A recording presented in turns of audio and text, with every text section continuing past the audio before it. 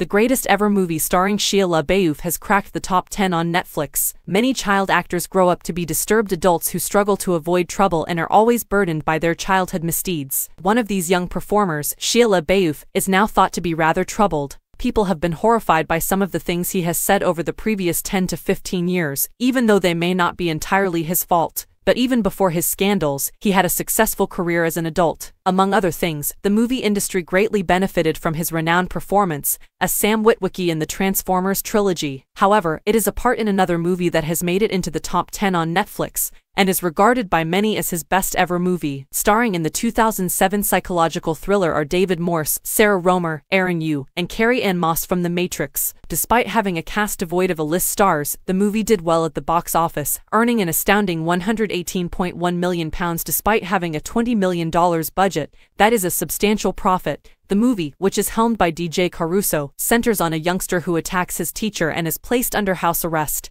Out of boredom, he then starts spying on his neighbors, leading him to suspect that one of them is a serial murderer. The trailer for the movie, titled Disturbia, may be seen here. LaBeouf, an American actor who rose to fame in Hollywood with the release of Transformers the year before, was barely 21 years old when Disturbia debuted. The movie is well known for its suspense, terrifying sequences, and the actor's remarkable portrayal of Cale Brecht, the main character, a disturbed adolescent. 17 years after its premiere, it has climbed to the top 10 on Netflix, demonstrating how well regarded the movie is even now.